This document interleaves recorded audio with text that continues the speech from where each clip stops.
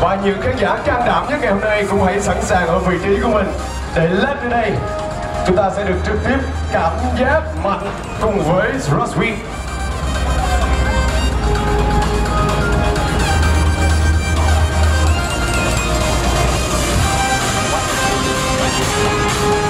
Kính thưa quý vị, tất cả đã sẵn sàng rồi, tất cả đã sẵn sàng rồi. Ladies and gentlemen, it's show time. Please welcome Mr. Roswy. 3, 2, 1, let's go!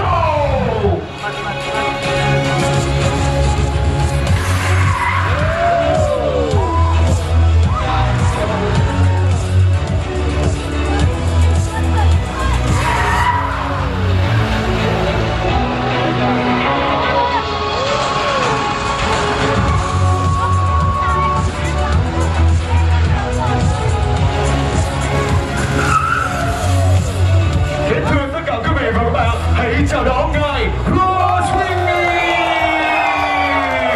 Rất tuyệt vời. Good afternoon, sir. Thank you so much. What a wonderful audience. It's an absolute pleasure performing for here in Vietnam. I love coming here. We've been coming here for several years now. And they're always so welcoming, and then look at all these smiling faces. I hope they're going to keep those smiles on their faces, because I love performing for them. Thank you.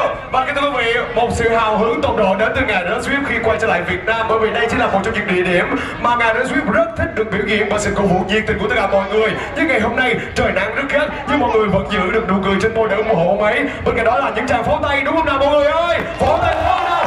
Nào, yeah, rất tuyệt vời. And how about your hand? Oh, yes, I was in so much of a hurry yesterday, and I closed the door and I still had my hand in it and broke my finger. So, but it's fine. I'm very strapped up. As long as nobody shakes my hand, I'll be fine. Không sao hết, bởi vì ngày hôm qua ông ấy đã vô tình để cánh cửa đập vào tay của mình. Nhưng với 8 ngón tay còn lại, ông ấy vẫn sẽ cố gắng hết sức mình để đảm bảo được sự hoàn hảo trong mỗi pha trình diễn. Ai muốn ủng hộ cho Roswy vỗ tay lên hơn nữa nào. Rồi nào, yeah, tuyệt vời. Và bây giờ, how about the first move, please? I'm going to start with some maneuvers that I've set Guinness World Records for over the years. And this one, you've all seen it on the movies where a car gets up to maximum speed in reverse, spins around the forwards direction. But it's called the J turn. And I set the world record for doing that in the tightest space. So we've got a couple of cars lined up side by side. Yeah. There's loads of room there at the moment. But I'm looking to the audience to encourage me to make it more interesting. So the more noise they make, the closer these cars get. Thank you. Và các quý vị, đây chính là một trong những pha mạo hiểm được mang tên là J-Turn. Ông ấy sẽ tái hiện lại một cảnh hành động trong phim Mỹ. Đó chính là dè xe, lùi xe với tốc độ cao nhất có thể. Sau đó quay ngoặt đầu xe 180 độ để có thể có được điểm dừng cuối cùng tại vị trí ở hàng ghế khán giả đối diện gara. Và có thể xe thắng không kịp thì sẽ bay qua đầu khỏi đầu của quý vị. Hãy sẵn sàng nhé. Và bây giờ ông ấy rất cần một vị khán giả, một vị hành khách đầu tiên. Một chàng trai, xin mời bạn.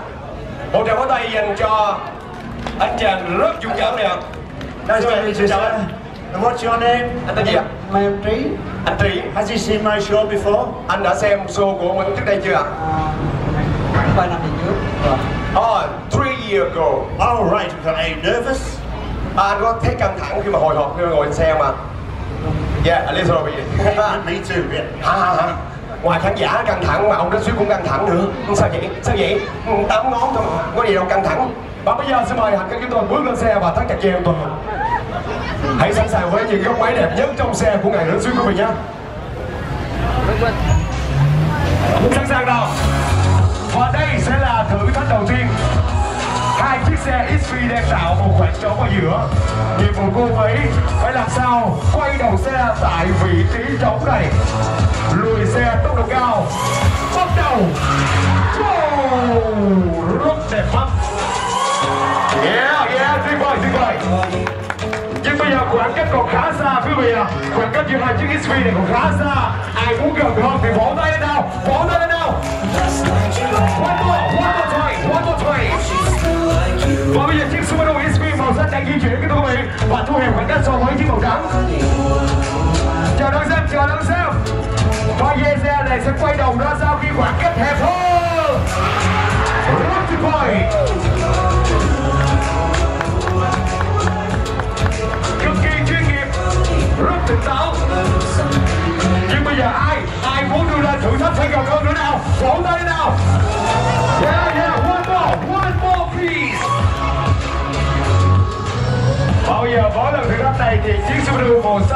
cũng đang di chuyển để thu hẹp khoảng cách gần hơn nữa. Bây giờ khoảng cách giữa hai xe đang khá hẹp rồi quý vị, chỉ khoảng hơn 1,5 xe mà thôi. Xoay đầu xe, wow, cực kỳ nguy hiểm. Đầu xe của ngài đã suýt phần yên chạm vào chiếc màu trắng rồi quý vị ạ. Cực kỳ hồi hộp. Và xin được chúc mừng cho ngài Roswy. Và chúc mừng cho anh hành khách đã vượt qua được thử thách cảm giác mạnh này. Sao anh toát hết mồ hôi về anh? Nóng quá. À nóng hả? Mà anh thấy cảm giác ngồi trên xe như thế nào ạ? Đã lắm. Đã hả? Đã giữa việc có vợ với lại việc lái xe cùng với ông thì cái cảm giác nào đã hơn? Chắc như nhau. Như nhau luôn, trời ơi. Cảm ơn anh rất nhiều. Rõ ràng cái việc lấy vợ là một việc rất mạo hiểm đúng không quý vị? Was it close enough? À, muốn nữa mà, mọi người muốn nữa mà. Yeah, not enough. I think you could have been closer, but I couldn't hear them. Đó, ông không nghe được tiếng mọi người, phải cổ vũ cho mọi người. Lớn hơn nữa, everybody say yeah. Nào, mọi người hô tên con máy nào. Roswy, Roswy, Roswy, Roswy. Yeah. We'll see how they get on with this one then, okay? Okay. Hear them this time. Và bây giờ sẽ là phần trình diễn tiếp theo. Yêu cầu tất cả mọi người hãy cổ vũ sung giống như vậy để khiến cho ông Roswy đương đầu với thử thách khó hơn nữa. Chúng tôi thấy được hai chiếc xe Subaru XV màu xanh và màu trắng đang sẵn sàng ở hai vị trí khác nữa rồi. Và bây giờ, how about your next move, please? Well, this is one of my favourite manoeuvres. It's a manoeuvre that came up for a TV commercial 30 years ago, but then they actually banned the commercial because of this manoeuvre here. And it's too dangerous to perform in public, this one. So we're going to do it anyway. Kính thưa quý vị, và bây giờ sẽ là một trong những pha trình diễn đã giúp cho ông ấy lập được kỷ lục thế giới cách đây 30 năm. Ngày hôm nay với điều kiện thời tiết và điều kiện đường đua như thế này còn khó khăn hơn rất là nhiều, nhưng ông ấy sẽ cố gắng hết sức mình. Nào, bây giờ xin mời một vị hành khách tiếp theo. Xin mời bạn. Một tràng pháo tay dành cho chàng trai này ạ. Hello. Chúc mừng bạn. Nice to meet you. What's your name? My name is Steven. Okay, and do you drive a car? Yes.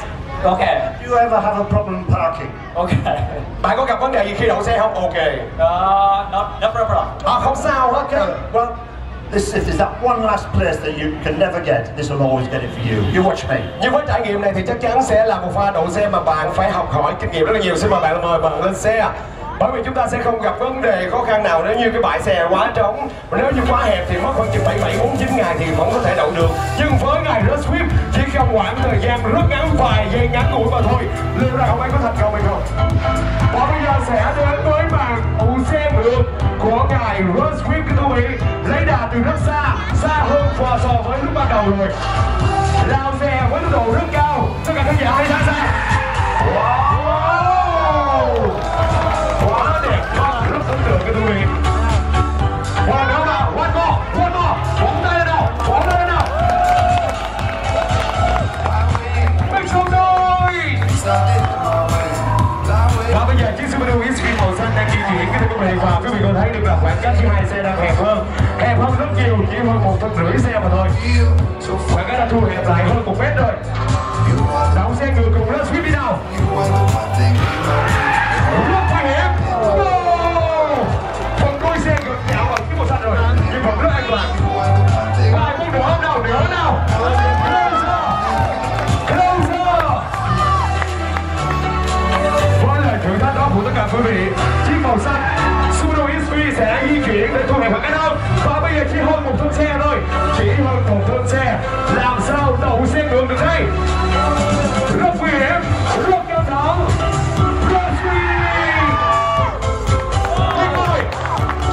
Những động tác cực kỳ hoàn hảo. Mọi người muốn nữa mà, rất hẹp rồi, muốn nữa mà. One more time please. Và bây giờ chiếc XV màu xanh lại di chuyển đâu quý vị à. Và khoảng cách đã thu hẹp hơn 2 mét so với lúc ban đầu. Cực kỳ nguy hiểm. Đây là một pha mạo hiểm mà thậm chí các chuyên gia cũng chưa từng dám thử. Liều lĩnh đến đánh cược. Wow, rất chính xác, đưa xe vào chỗ trống. Một tràng pháo tay thật lớn dành cho Roswy.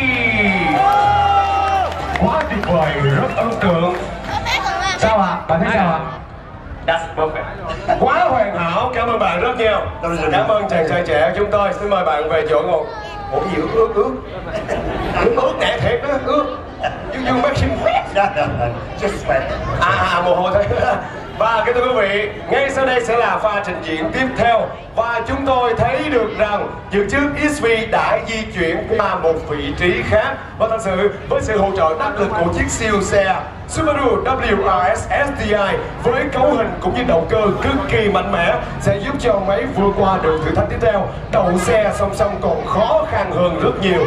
How about your next move with Swift parking. This is my move. I came up with this manoeuvre because that last one was banned. I come up with something else. And people had done handbrake turns before, but nobody had ever had two cars parked one behind the other and then really park with the handbrake turn into a really tight space, and it really caught everyone's imagination. And this one manoeuvre got me launched all over the world. Everybody wanted me to do this. I set the world record for it. It's been imitated all over the world, but I was the first one for this. Yeah, thank you. Và các quý vị, đây chính là màn trình diễn được mang tên của chính ngài Ross Swift, đó chính là Swift Parking. Và đây chính là pha trình diễn mà chính ông đã sáng tạo ra. Đã có rất nhiều tay đua và tay nài trên thế giới đã cố gắng cover lại động tác này. Và với động tác này, rất nhiều vị khán giả, rất nhiều chương trình trên toàn thế giới đã yêu cầu ngài Ross Swift thực hiện thật hoàn hảo để cống hiến cho tất cả quý vị. Và bây giờ mọi người hãy chào đón vị khán giả tiếp theo. Xin mời bạn.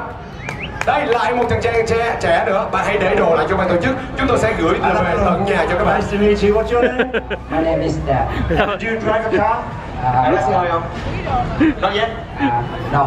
Okay, well, I'm your driving instructor. This is your first lesson, okay? Yeah.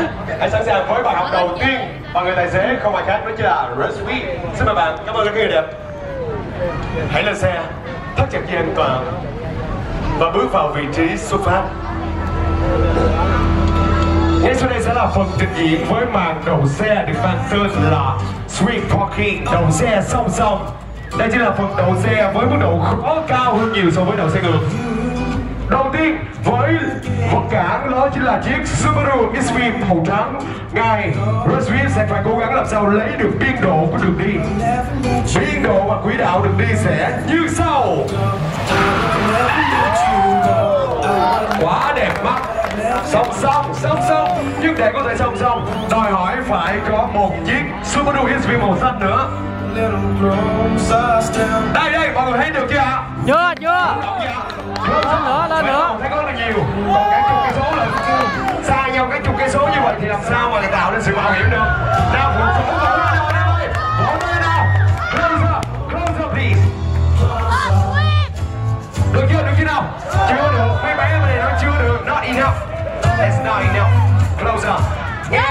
Họ mới cần nghe âm thanh của tất cả mọi người yêu cầu được đưa ra thử thách đi đâu. Close up.